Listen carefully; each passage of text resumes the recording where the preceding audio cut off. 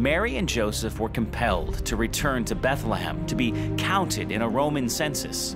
It wasn't the best timing. They were forced to make the week-long walk from Nazareth to Bethlehem right when Mary was near the end of her pregnancy.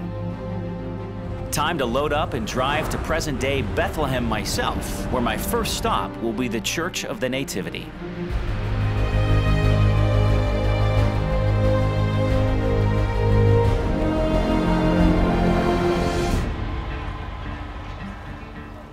This is the oldest standing church in continual use in the Holy Land.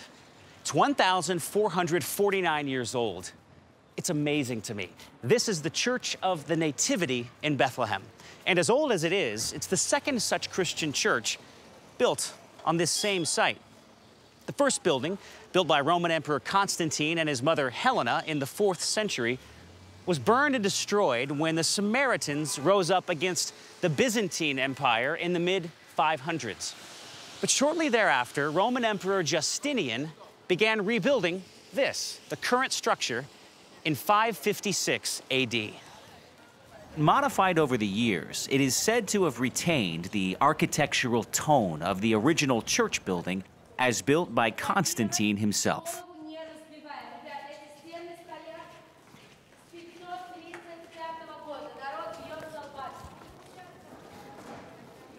But look, a piece of the old church survived.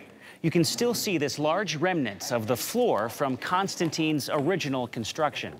This dates back to 339 AD, which makes it 1,675 years young, as Granddad would say.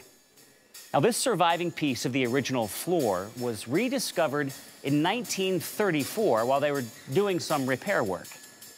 Its craftsmanship is amazing.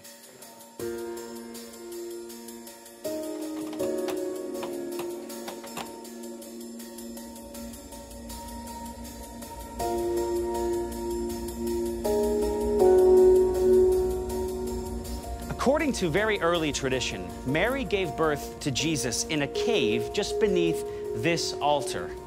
Now, this cave, or grotto, as it's known here in the church, is marked by a 14-point silver star. Now, as the genealogy of Jesus is described in the Gospel of Matthew, the 14 points of this star represent the 14 generations from Abraham to David, 14 from David to the Babylonian exile of the Jewish people, and 14 from the exile to the birth of Jesus. Now, the tradition that Jesus was born here dates back to the 1st century, having been a pilgrimage site for many early Christians.